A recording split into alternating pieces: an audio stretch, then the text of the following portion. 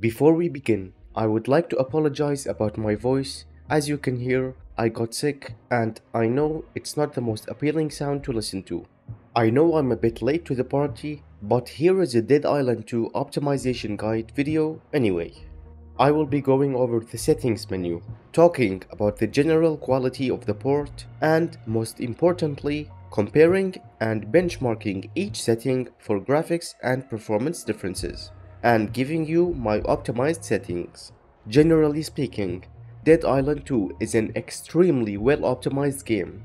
Add on top of that it's not even demanding, since the game is cut up into several smaller levels instead of one big open world. Starting with the settings menu, it has an acceptable amount of options, with each setting having a brief description of what it does on the right side of the screen, although I would have preferred to see in-game image comparisons. Unfortunately, the game doesn't offer a separate refresh rate option. Instead, it's coupled with the resolution you choose. Most settings have 4 different options: low, medium, high, and ultra. I found that there were a couple of settings that were basically useless since they do almost nothing. Another negative thing is that this game does not support NVIDIA DLSS. It only supports FSR 2.0. Now I will leave you to it and only jump in if there is something important to note.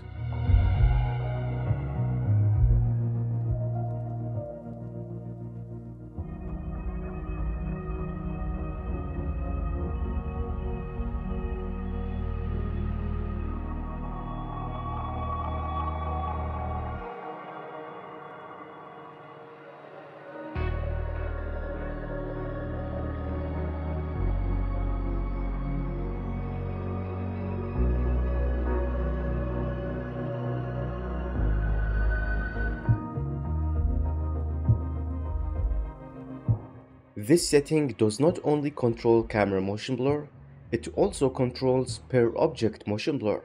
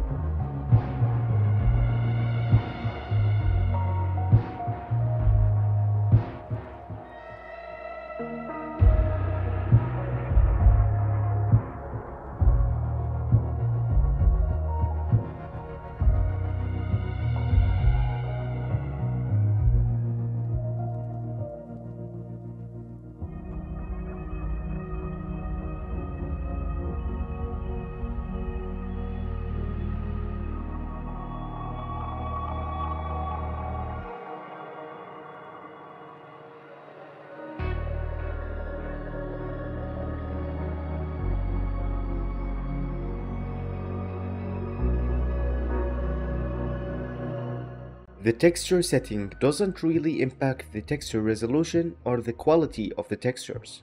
Instead, it affects the texture filtering, and more weirdly, anything above low textures also affects the shading of objects and models.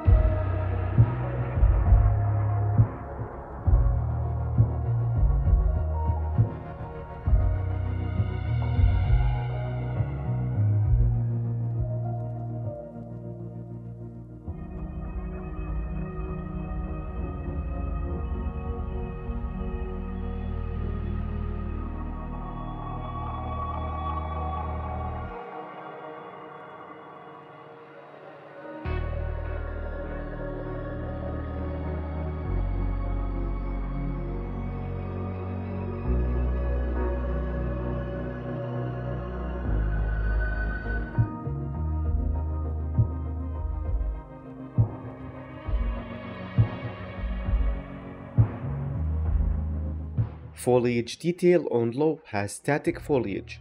Anything above low starts to animate the foliage, and the higher you go, the longer the render distance is.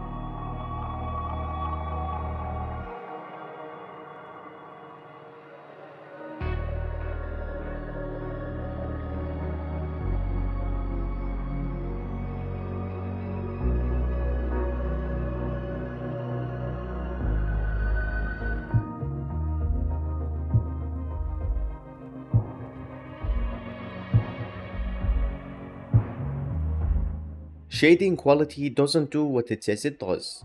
It has an almost unnoticeable effect on image quality. I only found out that it does something by accident.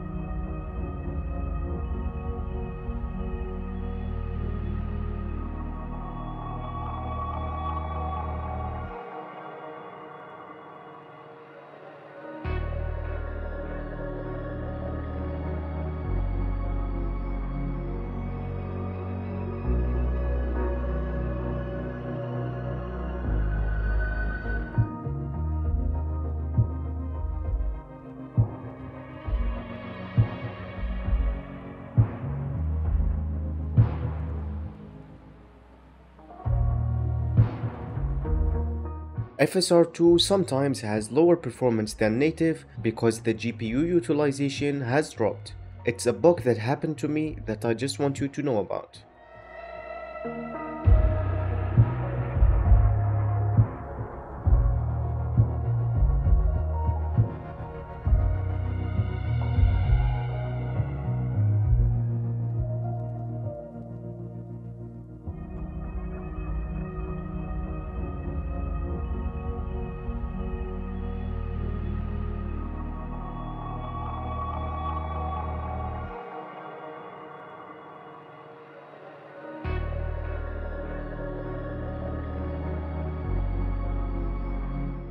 After all this hard work, I'm pretty much disappointed that I couldn't squeeze out as much performance as I hoped. Since this game is already so well optimized, there isn't really any setting that can give us an increase in FPS with a minimal loss in image quality. But I guess this is a good thing since it means that the developers optimized their settings really well.